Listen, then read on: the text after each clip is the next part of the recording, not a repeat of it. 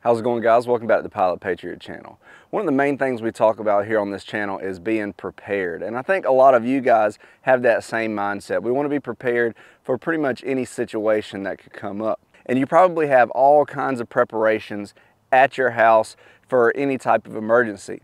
But outside of your regular emergency items like jumper cables and a jack, a lot of people neglect their vehicle. Now, your vehicle is with you 90% of the time. And whether you're 1 mile from home or 500 miles from home, what you have in your vehicle may be all you have to get through whatever the situation might be.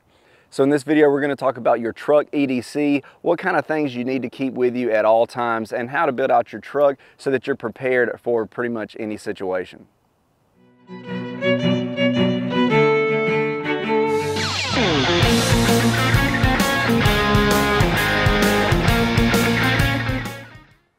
Alright guys, so in this series we're going to be talking about your truck EDC. That's everything that you carry with you on a daily basis to get you through not just everyday situations, but emergency situations as well. We're also going to be talking about some accessories and modifications that you may consider for your vehicle just to aid in being prepared for whatever situation you might find yourself in. Behind me here is my 2022 F-250. And we're going to be doing a full walk around of the truck. We're going to look at everything that I've done to it and all the gear that I have stored in it, just to help give you some ideas and help make sure that you can be as prepared as possible with your vehicle.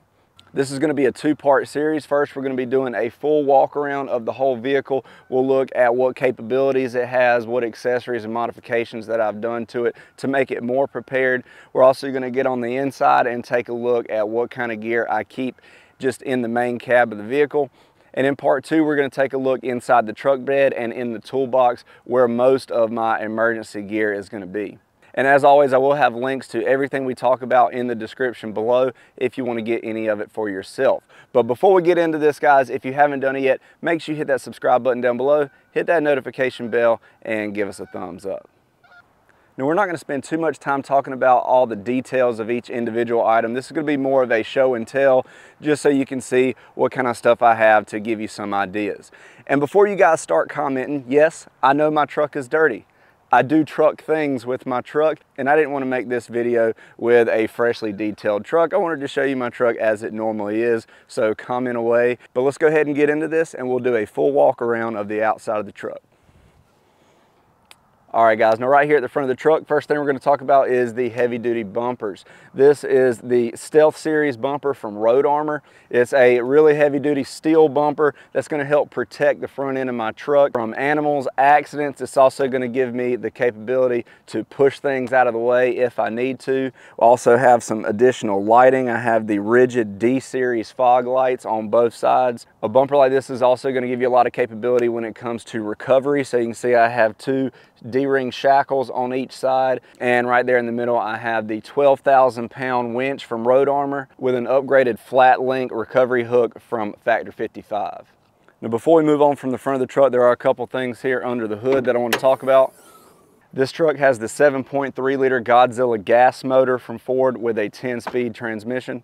And there are just a couple things in here I want to talk about. I do have the cold air intake here from S&B. And when you're talking about preparedness, there is one main concern with these modern vehicles and the threat of EMP and damage to your electrical system. So to help protect my electrical system, I have installed the EMP shield. This is going to detect EMP events and protect the electrical systems and computers here on your truck. And I have done a full video on this product if you want to check it out. Moving on up here, I have installed some hood lights. These are the D Series floodlights from Rigid. I have those mounted on both sides, and these are wired to an upfitter switch here in the truck, so I can turn them on and off whenever I want to, just to add some additional lighting if I'm off-road or if I'm concerned about deer coming into the road or anything like that. Moving on to tires and suspension, if you truly want to be prepared, you need to also be prepared to go off the pavement and have a little bit of off-road capability. So my first suggestion there would be to make sure you have a vehicle with four-wheel drive. But you also want to make sure you have a good all-terrain tire. So what I have here is the 35-inch Nitto Ridge grapplers. These are 295/65 20s, and they fit perfectly here on this leveled truck. They've lasted a good long while, and they're pretty aggressive without being so aggressive that they compromise ride quality.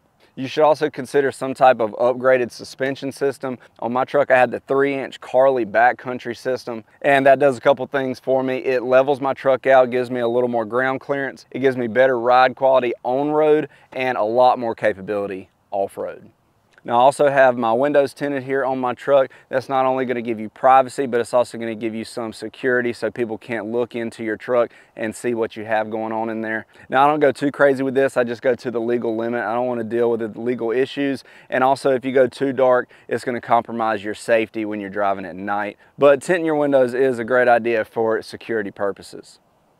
On both sides of my truck, I have the fold down side steps from Amp Research. These things are great, especially on a tall truck like this. If I need to get up into my toolbox, this makes it a lot easier to get up and get to whatever I need to. These things are super sturdy, very convenient, and they also just fold right up out of the way when you're not using them. Moving here to the back of the truck, I have the Yakima Overhaul HD bed rack. This is a super heavy duty bed rack. It's also adjustable from 19 inches all the way up to 30 inches, so you can dial in that height for whatever you need. There's also a ton of accessories you can get with this. I have the HD crossbars that are supporting my rooftop tent, but I also have the sidebars that will give you a lot of capability for mounting things like traction boards, tools, fuel cans, or anything like that. I have done a full review of the Yakima Overhaul HD over on my other YouTube channel, and I will put a link to that right here at the top of the screen as well as in the description below. While we're over here on this side, let's take a look at the traction boards. There are a lot of different traction boards out there on the market at a lot of different price points. The most popular probably being Max Trax, but after doing a lot of research, what I ended up with is the Action Trax. And in my opinion, these are just as high quality as the Max Trax, but the main reason I went with the Action Trax is because they're made right here in the US. Now, if you want to be prepared for emergency situations, or if you're building out a bug out truck, especially if you find yourself stranded far from home, you need to be prepared to sleep in your vehicle. And there's no better way to do that than a rooftop tent. The one that I have here is the Nomadic 3 extended rooftop tent from Overland Vehicle Systems. This is a super high quality 3 to 4 person tent. And the Nomadic series from OVS, I think, is some of the best out there at a very affordable price. I have done a full review of this rooftop tent if you want to check that out. And if you've been looking for a good rooftop tent, I'll have a link to the tent down below as well. Here on the back end of the truck, again, I have the Stealth Series bumper from Road Armor. This is going to help add a lot of protection to my truck, as well as give me the option of some additional lighting. So I have rigid reverse lights here in the back, as well as 2 more D-ring shackles for recovery. And I also do a lot of towing with this truck, and if you do any towing at all, you need to have a good hitch. The hitch that I have here is the BW Tow and Stow, and honestly, this is the last hitch I'll ever have to buy. It is a 3-ball, so I have 1 7/8, 2-inch, and 2 5/16. This hitch has a 7-inch drop, but it's also height adjustable, so I can adjust it to the size of whatever trailer I'm pulling. And if I'm not towing, you do have the capability of flipping this around to the back and stowing it away so you don't have that shin buster sticking out when you're not towing. I also have airlift airbags installed in the truck. They give me the ability to raise and lower the back end of my truck to level it out when I'm towing heavy items. Also here on the bumper, I have an air line that runs back to my Viair onboard air system. I honestly think an onboard air system is a must for any prepared vehicle. It's going to give you the ability to quickly and easily reinflate your tires and get you back on the road in an emergency situation. The system I have is the Expedition series from Viair. It comes with a compressor, a 2.5 gallon air tank, air hose, and all the accessories you need to inflate your tires. And I have all that mounted up under the body of the truck and wired to an upfitter switch so I can turn that compressor on and off. Now around here at the bed of the truck, I have the retractable tonneau cover from Truck Covers USA. This thing is awesome. It's super heavy duty aluminum tonneau cover that retracts into itself, so when this cover is fully open, you don't lose any bed space. And the biggest reason for that is because of the integrated toolbox. Now, that was a huge selling point for me because I've always had toolboxes on my trucks, and I didn't want to sacrifice that for a tonneau cover, and you don't have to with the All-American work cover from Truck Covers USA. Now I'm going to talk a lot more about the tonneau cover and toolbox when we get to part 2 of the series, but just to give you a little quick sneak peek, that's all there is to it. Now here's a look at the other side of those sidebars on the Yakima bed rack. This rack has T-channel routed all through it so you can add additional accessories. So right up here on this side, I have the Fisker's axe. I have that mounted to the bed rack with quick fist. Here on the other side, I just have a small shovel that comes in handy for a lot of different things. That's also going to be mounted with quick fist, but you can see right behind this on the outside is where I have my fuel and water cans. So let's check that out. All right guys, now moving around here to the other side of the bed rack, you can see up top I have another product from Overland Vehicle Systems. This is their 270 LTE awning. This thing is great. You just unzip it and it swings out and around the back of the truck to give you a full 270-degree covered area. Then right down here below this, I have roto packs. And again, these are mounted to those sidebars on the Yakima Overhaul HD. And the first one I have here is the 2-gallon gas can from Roto Packs. Right behind that is the 2-gallon water tank. Now there are a lot of different fuel cans and stuff like that out there, but the mounting capabilities of Roto Packs is just unmatched. You can literally mount these things anywhere, whether it be to your bed rack, roof rack, inside the bed of your truck, on the back of your Jeep, really anywhere. And the Roto Packs mounting system makes that really quick and easy. You just rotate that centerpiece and you can pull it right off. And finally, probably my favorite modification that I've done to this truck, especially when it comes to being prepared, is that I added a 58-gallon fuel tank from Transfer Flow.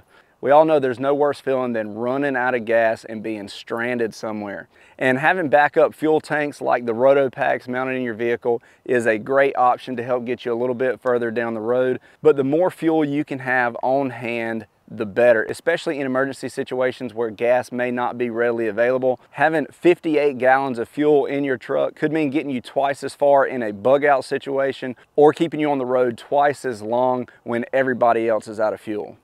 Before we get back to the video, I want to talk to you guys about prepwithpilotpatriot.com. The world is in a fragile place right now, and with gas and food prices rising and a looming food crisis, now is the time to prepare for more instability in the future. Now, do you have enough emergency food on hand to get you through severe shortages? The fact is that most people don't, and that's why I recommend My Patriot Supply. They are America's largest emergency preparedness company. Their food lasts up to 25 years in storage, so when you need it, it'll be there. And if you act today, you can save $150 on their 3-month emergency food kit. You'll get 3 solid months of breakfast, lunch, dinners, drinks, and even snacks. So when emergencies and shortages happen, you won't go hungry when you have this emergency food. So go to prepwithpilotpatriot.com and save $150 on that 3-month emergency food kit. That's prepwithpilotpatriot.com and get your family's emergency food while you still can. So that's it for the outside of the truck. Now let's take a look at the inside at the Truck EDC and all the stuff that I keep with me at all times. First, we'll take a look right here inside the driver's side door. In all 4 doors of my truck, I keep a water bottle and a koozie. Right beside that, I think it's nice to have a good bright flashlight. This is the Olight Marauder. It's a 7,000 lumen flashlight with several different modes. So not only is it a great light for regular flashlight things, but this could also be used as a searchlight as well. I always keep a set of gloves on hand for whatever you might need gloves for. Above that, I just have a nice affordable pair of binoculars. These are the 16 by 32 from Tasco. Also in this pocket, I just have a small pouch with some earplugs in it. You guys know I do a lot of shooting, reviewing guns. I also teach firearms training classes, so having some extra earplugs on hand is never a bad idea. Down here in this pocket is the good old beat stick. This is just for personal protection. It's something you can use in lieu of a firearm if you need a less than lethal option. Right beside that in this little pouch is just a standard poncho. And we don't get a ton of snow here in my area, but we do get 1 or 2 good snows a year as well as several icy days. So having a windshield scraper is nice to have. Now, I warned you guys that my truck was dirty. This is my daily driver. This is my work truck. This is my everything truck. So this is what it looks like. Y'all try not to give me too much of a hard time for this, but all throughout the truck, I have floor liners from Husky Liners. These things are great to help protect the floors of your truck and contain any of that dirt, mud, water, whatever might be on your shoes. And up here on these visors, I do have these visor covers, just organizers for various different things. We'll take a look at these and I will have a link to these as well as everything else we're talking about in the description below. All right, so let's just go through here what I have on the driver's side. This is a Rescue Me tool. This has a glass breaker and seatbelt cutter. This is a must for emergencies, and it just clips right here on your visor. And it's one of those things that you may never use, but if you find yourself in a situation where you need it, nothing else will do. Up above that, I just have this small red button light. This thing is nice to have. It has several different flashing options, and the main reason I have that here on my visor, if I find myself on the roadside changing a tire or something like that, and I just want to make sure I'm being seen, I can turn that flashing light on and then just put my visor down, and that way any cars coming from in front of me, this light will be shining through the windshield and they'll see that flashing light. I also have a Sharpie, a Right in the Rain pencil, a good old Bic lighter. Up here in this small pouch is some lock picks. Now, I'm not a criminal, but in an emergency situation, or if you just lose the keys to a lock, that's nice to have and a great skill for when you need it. I also have a space pen, a small flashlight, a tire gauge, and this visor cover also came with a pretty cool little admin pouch. Has a spot here for you to put patches. Has a little clear window here. You can put pretty much anything you want. I just have a picture of my wife there because I like looking at her while I'm driving. And if you open that up, it gives you several spots there to put cards and things like that. And then just stuffed in here behind that visor cover, I have some maps of my area. And up here is just the upfitter switches for turning on and off all those accessories we talked about earlier. The onboard air, the fog lights, and all of that stuff. And then I also always keep an extra pair of sunglasses up here. Not as much going on here on the passenger side. Just have a small flashlight, Bic lighter, a couple Sharpies, that same red signal light, and a Rescue Me tool. Not a whole lot going on here in the console. I like to keep this pretty clear, but down here in the side pouch, I have the Gerber survival knife. This is a really good all-around knife. It also has a hammer, a fire starter, a whistle, and a knife sharpener on it. So that's just a good all-around tool to keep with you for different situations. Up here in this little pocket, not a whole lot going on, just some gum, some different medicines, extra keys from my church. I do church security, so I need to keep those on hand. So nothing much going on in there. Now let's take a look here inside the center console. Again, a lot of your generic stuff. Have a little sticky note pad, a Right in the Rain notebook, some spare change, obviously, small knife sharpener, this giant chapstick here from Duke Cannon. I like to keep an extra cigar on hand. Me and my buddies like to smoke a cigar, so I keep one on hand just in case, along with a torch lighter and a cigar cutter. Some eye drops, Tiger Balm, fingernail clippers, and matches. You also notice that I have a console safe here. I like this one because it only takes up half of the console. This is there for obvious reasons, for firearms, money, that kind of stuff. And I've done a full review on this here on the channel if you want to check that out. This tray here does come out. Down inside of there, I have a digital night vision device. This is the NV100 from One Leaf. I've done a full review on that if you want to check it out. This is just a very affordable night vision monocular, and I can think of a lot of situations where night vision could come in handy, especially in emergency situations, so I like to keep that here in the truck. I also have a small pouch in here that I just keep extra batteries. I have CR123s, AA's, AAA's, and 2032s. This is going to keep me going for most of my flashlights, firearm optics, and things like that. Also down in here, I keep a couple decks of poker cards. I have two small Bibles, one for me and one to pass out to somebody else if I feel like it could help them. And also down in here, I have the charger for my two-way radios. I don't always keep those here in the truck, but anytime we're going on a trip or something like that, I'll throw them in here. Here on the top door of my console, I have this Molly panel from Built-Right Industries. This thing is really convenient to help keep a few tools and things like that up and out of the way and securely mounted to the lid of your center console. So up here, I just have a backup pocket knife, a Right in the Rain pencil, a pen, my Leatherman multi-tool, and a can of pepper spray. I like to keep this around. Anytime I'm going into a place that doesn't allow me to have my firearm, I always stick this in my pocket. It's also nice to have if somebody approaches your vehicle and it's not really a situation where a firearm is appropriate, but you still want to be able to protect yourself. Having a good pepper spray at hand is nice to have. Here on top of the dash, I have the Built-Right Industries dash panel. This is awesome for attaching accessories like phone chargers, GPSs, GoPros, things like that. Mounted up here, I have a wireless phone charger from IOTI, and that's being held up by this little arm from 67 Industries. And also up here, it is winter time, so I keep a good pair of warm gloves on hand. Moving around here to the passenger side door, again, I keep a water bottle and a koozie in every door of my truck. I also have sunscreen, bug spray, hand sanitizer, some working hands hand lotion, and back behind that is just a pack of wet wipes. And over here I have another flashlight. This is just an old Lux Pro that I've had for years. It's a really good light. I have another rain poncho here, and then a few packs of hot hands. Also here on the passenger side, I have this small storage area. Inside of that, I have a little pouch just with extra phone charger cables and things like that. I have cables for all different types of phones, so no matter who's riding with me, I can charge anything.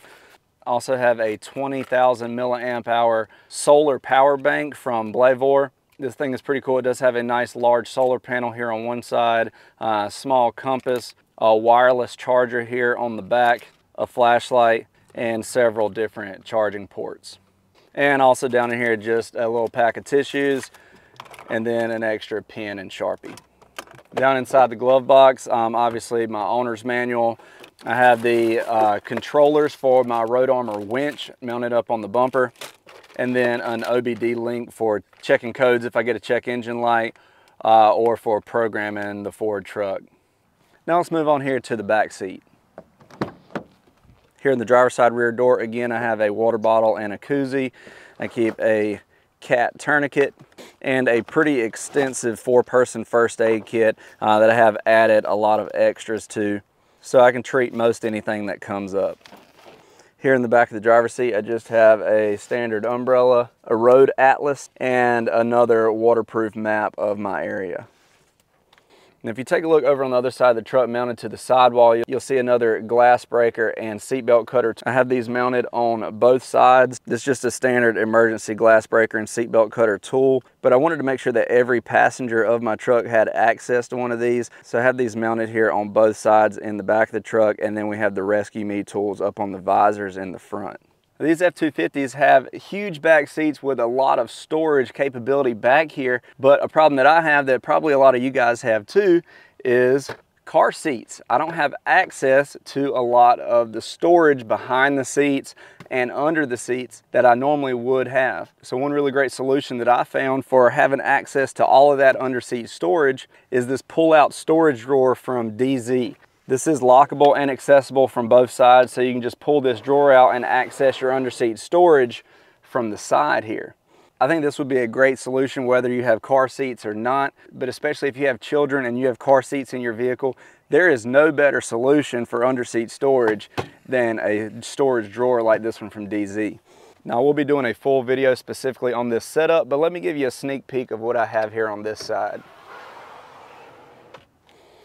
This is what I'm going to call my truck gun emergency response or active shooter kit. If I find myself in a situation where I think it might be necessary, where myself and a lot of other people are in danger, I want to be prepared and I want to have access to some of these items. I have a low profile plate carrier here from LA Police Gear.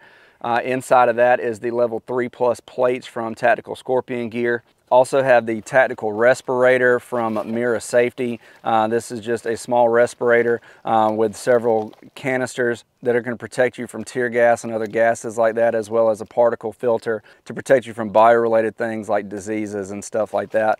Back behind that, I have a small pouch with a smoke and a pepper spray device if I find myself in a riot or a large crowd and I just need to get out of that situation fast. Having these things on hand could be helpful for that. And of course, what I think is going to be my new go-to truck gun. This is the 8.5-inch Jackal from Palmetto State Armory with the folding pistol brace. I have the Hollow Sun 510C on there, and this is chambered in 300 blackout. Now, of course, you are going to want to take a look at your local laws before you build out a kit like this for your vehicle.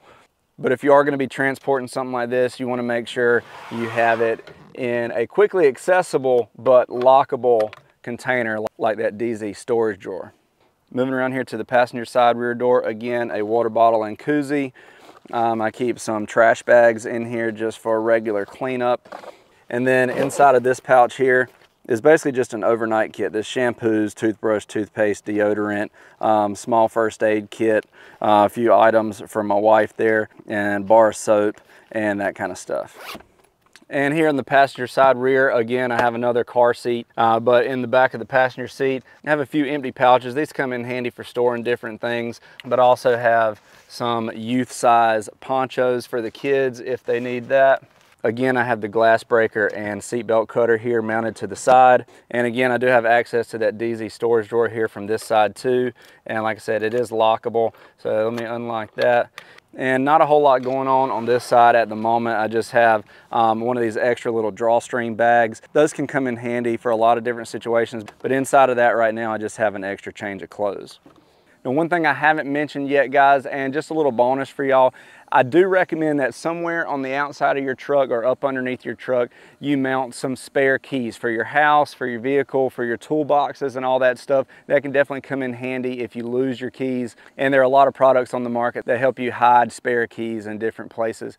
Now, going right along with that, I definitely recommend somewhere on the inside of your vehicle that you hide some spare cash. If you were to find yourself in a situation where those cards just won't work, cash is going to be your only option. So most vehicles will have little hiding spots and stuff like that, and ways that you can hide some extra cash to get you by if you find yourself in that kind of situation.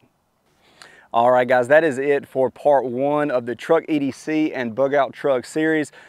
We did a full walk around of the outside of the truck, took a look at all the accessories and modifications that I've done to this truck, as well as everything I keep on the inside of the truck for my EDC preparations. If there's anything you guys think I left out, or things I need to include, or things I should take away, make sure you let me know in the comment section below. I'd love to get your input on that. And make sure you stick around for part 2, where we look at everything I have in the bed of the truck and the toolbox. That's where a lot of those emergency items, tools, recovery, all of that stuff is going to be, so you're not going to want to miss that. So if you're looking for a way for your vehicle to be more prepared, so you can be more prepared for everyday life and emergency situations, I hope this video helped you out, guys. Don't forget, I will have links to everything we talked about today linked in the description below. And as always, thanks for watching, guys. Please like, share, and subscribe, and stay prepared.